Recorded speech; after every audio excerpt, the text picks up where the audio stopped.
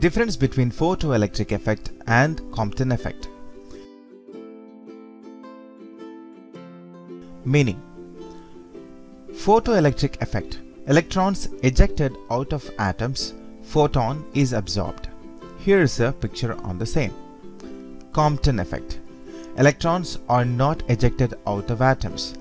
Incident photon is absorbed and new photon of lower frequency is emitted.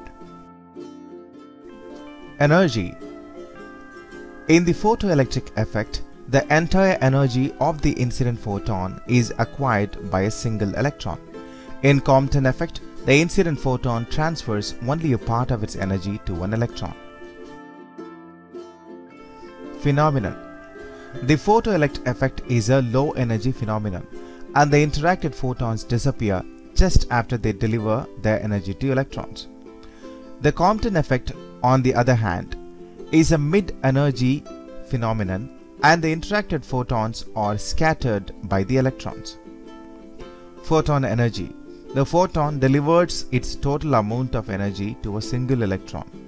The photon transfers part of its energy to a single electron in Compton effect. Explained by. Photoelectric effect was explained by Albert Einstein, whereas Compton effect was explained by Arthur Compton.